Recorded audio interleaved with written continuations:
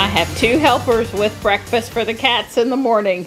One is nighttime, who has to sample what's headed outside, and the other one is my coffee. Coffee. Yeah, I got all my helpers in the kitchen this morning, and it's Saturday, so Don gets the morning off from going to get the paper. Right. Although I guess he'd probably rather go get it and actually have it to read than not. Right, I'm really not a big online news reader. Yeah, it's the small font. Mm-hmm. Yep. Yep. Good morning. Good morning. If you want to get all the cats inside to come, you just throw a couple cookies, cat cookies. Everybody share. Let Mittens have some too. Mittens is kind of a little shy about coming and taking from the others. Come on, sweetie. If you don't come over and get yours, you won't get yours. There.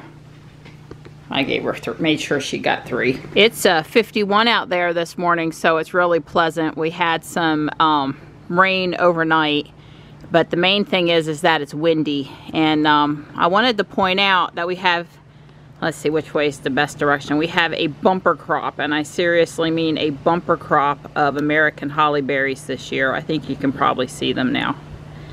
And the reason why that makes me happy is that robins and some other birds will come through in huge flocks and eat them, and I like to do the bird photography.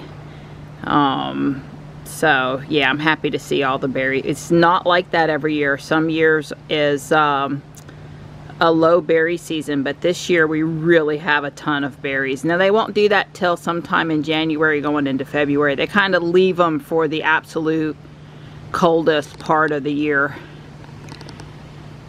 And it is getting to where most of our leaves are down. We still have a few, but the ones overlooking the driveway, most of them have lost their leaves.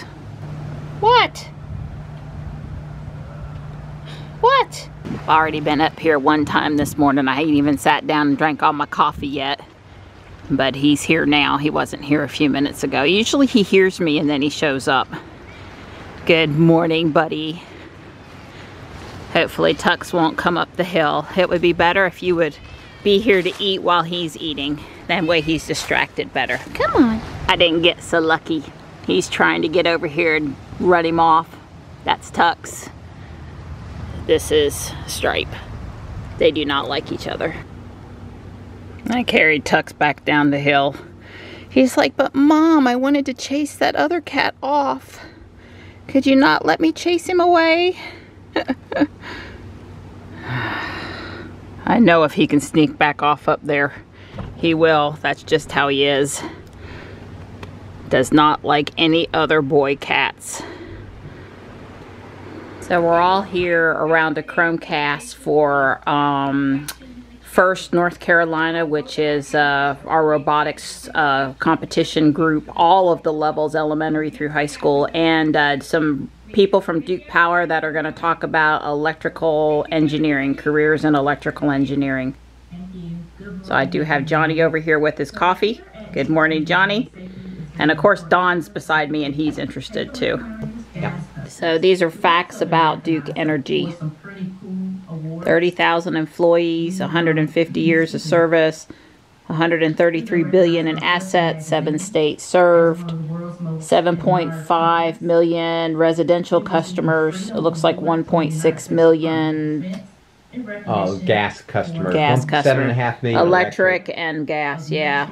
So this really brilliant PhD master in electrical engineering gentleman, he's talking about the day, his work day, you know, what does he do, and he's sharing some of the equipment where he works. Yeah. Batteries, solar cells, transformers. He's pretty young. I'd say he's like 35. Yep. Don and I are enjoying this. Commodore 64, pagers like the ones we used to carry for IBM, you know, all this ancient technology when there was no internet, no cell phones, and no Raspberry Pi. Well, actually, there sort of was an internet when the Commodore 64 was around if you wanted to dial through a telephone line using a cassette deck at home. So they're talking about using robots here to protect humans, you know, putting them in dangerous areas. And I guess for the power company, that could be along the side of the road or somewhere where there are vehicles moving and you don't want people. Well, these switch yards are switching rooms. These are really high power switches. Right. Hundreds of thousands of kilovolts, and they're really scary to turn on and off. So instead of CAD, this guy says he spends all his time designing an Autodesk Fusion 360, and that you can get a free educational account for any students out there. You should be able to get that. And I was telling Johnny, versus Minecraft or what's the SpaceX one? I don't remember. Anyway, it would be good to learn how to design something in that. Steve's shop here, Steve Hinkle, is really fascinating. He's got 3D printers and he makes his own robots with designed 3D printed parts. And one of the kids asked him, do you design smaller pieces and then glue them, combine them, put them together? And of course the answer was yes, but that's what he's talking about right now. This has been a really good investment watching this. It's pretty cool. Like Don, this guy was doing home automation before home automation was a thing, before Amazon and Google and other people were trying to help you with your home automation. These guys like him, they started out early on. I missed the screen again, but basically Steve said put up a link for a board on Amazon that's $11. So versus blowing up a $50 Raspberry Pi, you could blow up a $11 high ESP 320 or something like that. It's Arduino. It's the latest Arduino. Yeah, but it's just you can afford to let kids explore with it because, you know, if they blow it up, it's $11 versus $50. This nice lady is talking about internships at Duke now, and the way that I got my foot in the door with IBM was I did what they called then a co-op experience, but it's basically an internship. And you know, if somebody manager's looking at a hire and one person's already worked for the company, trained for free, got an intern, you know, done that kind of stuff, and somebody hasn't, and they've got equal schooling and that kind of thing, they're probably going to take the person that's already had some training. So I think internships are fantastic opportunities, and it certainly worked well for me. My math advisor at UNC Charlotte, he said, go do a co-op, and I listened to him, and look where that got me. It got me someplace good. So this is the high school young adult lunch today. Stir-fry vegetables and the barbecue that we got from Rainbow Meadow Farms. I did not chop up or make this Boston butt, but it looks really good. So Don said, hey, where's my hat? Where's so my hat? our I got hat. my Grinch on. I got my Grinch on. Is there a reason why all your shirts have Grinch on him? Uh-huh. It's cute. He's I don't get enough Christmas cookies, Christmas cake, fruit cake, pies. So yeah, I'm getting pretty Grinchy. Yeah, Don wants sugar, and we're trying so hard, and it's so hard at the holidays. Don say he doesn't care about presents; he just cares about somebody baking for him at Christmas, which I don't really do, except for 1 or 2 days out of the month. Not like every day, like I would be doing if we were. If we were 25, I'd be making you chocolate chip cookies tonight. Your insulin resistance could handle it, right? But right now, I'm trying to keep you alive till 90. Yeah, something like that. Thank you. Yeah, Don needs a Grinch mask. You know, at Halloween, they have those large head masks, the Pikachu and some other guys. Well, they need to have them for Christmas characters at Christmas time, too. So last night when I went to work on my Lego Christmas Village clock tower, I had a little crisis. Some of you might remember that I had pulled all the parts that I had, and they ended up in a bowl, which ended up in a Ziploc bag, which meant they weren't organized anymore. And I just couldn't work like that. So I didn't get anything done, but I went and grabbed a couple of old tackle boxes and I sort of sorted the stuff out. But you also might remember that I don't like working out of tackle boxes because you can't remove the little cups. You can't just take out and dump and then put back in easily. You got to fish in with one finger, and that's not good for little Lego parts. So I said, you wait for it now, wait for it. I sure could use another storage container from Harbor Freight. And Don was like, why didn't I buy stock in Sterilite or storage containers or Rubbermaid or something? Because, you know, obviously I've got a few now and I keep on going through more. So we kind of left it there. But we were looking for a little drive today somewhere. And we're headed to Harbor Freight. We got our 25% coupons. I'm gonna get a couple of storage containers. It will make my life easier working on my next couple of projects. And you know, oh well, right? I mean, we didn't really think I wasn't gonna need any more storage containers, right? My favorite Bricklink seller closed his store yesterday again, and I really feel for him. He had some storage bins with all of his Legos that got accidentally knocked over, and he had to close the store so that he could try to clean up the mess and put everything back. And I mean, God, that pained me to hear that had happened to him, because, you know, I know how hard sorting these Legos is, even if you've got help. So hopefully, I mean, I just have this nightmare vision of these parts everywhere, but hopefully he's okay. That's why I closed the lid on these storage container snaps, and I'm always I don't spill them, but if they did spill, I don't leave them unsnapped. So anyway, Country Drive, Harbor Freight, Christmas Spirit, storage bins. Yeah, we knew we wanted to go for a drive somewhere today, and this drive down to Sanford through the country on these less traveled roads really is one of the nicer rides we can take from our house. So that's one of the reasons why we come this way when we're just sort of out driving, and then, you know, Harbor Freight gives us a reason to just do one little errand while we're out. And we didn't get to watch a lot of Tesla videos today because we were on that Zoom with First North Carolina and Duke Power, and that was about 90 minutes. They had allotted 2 hours, which I figured they weren't going to use, but it was a just-in-case thing. But they did use the 90 minutes up, and I thought it was really worthwhile and interesting, especially the last guy who showed us his basement workshop with his 3D printer, and it kind of reminded me of Don and his garage and all of the good projects that go on there. And yeah, so we're just kind of taking it easy today. Johnny has a book report to write for this book he's been reading, and I coffeed him up, I fed him a good lunch, and I highly suggested he use this most alert time of the day to work on it. So that's what he's up to. So Don sent me a message that I sent him back to, and it says single press to read. So I'm gonna click it. You might have waited too long.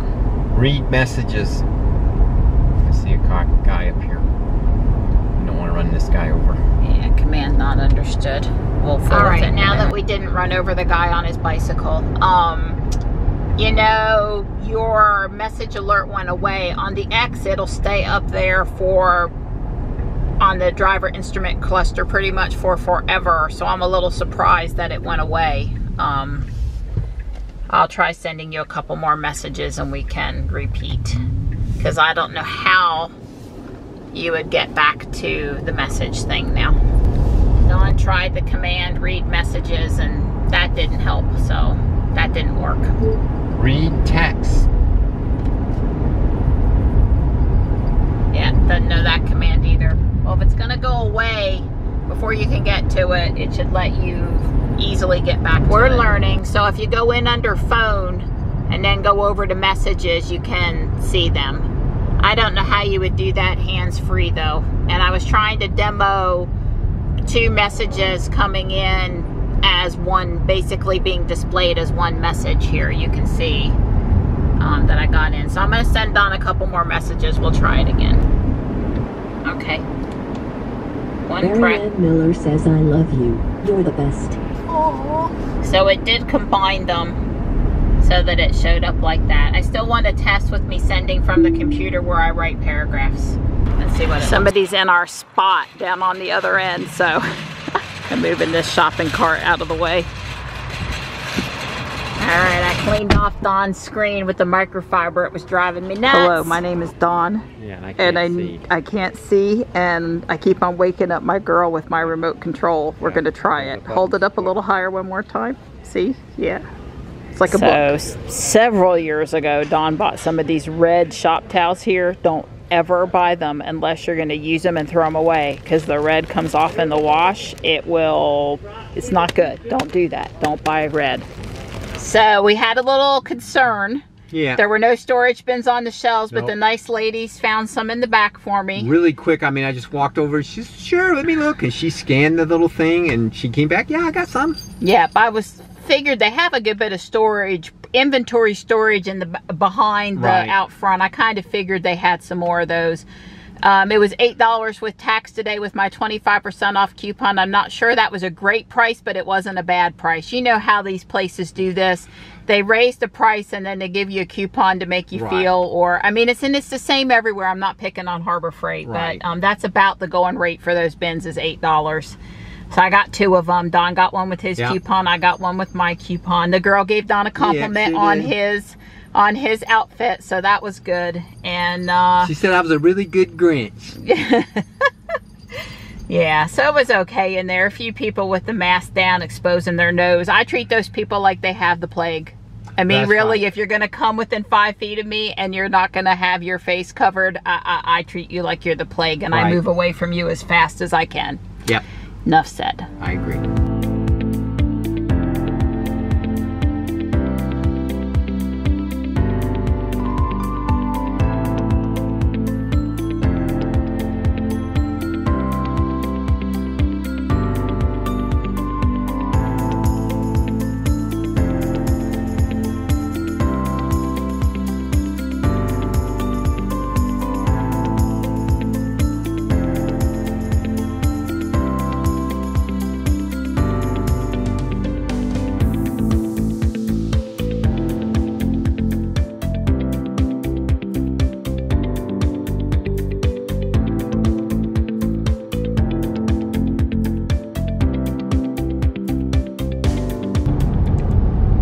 Fun road, huh?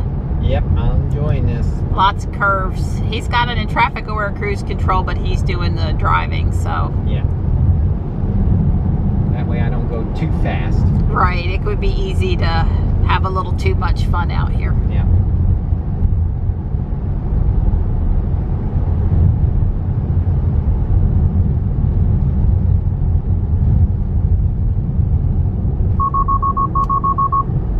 Did you cross the line again? Yeah, she don't like it when I hug them curves.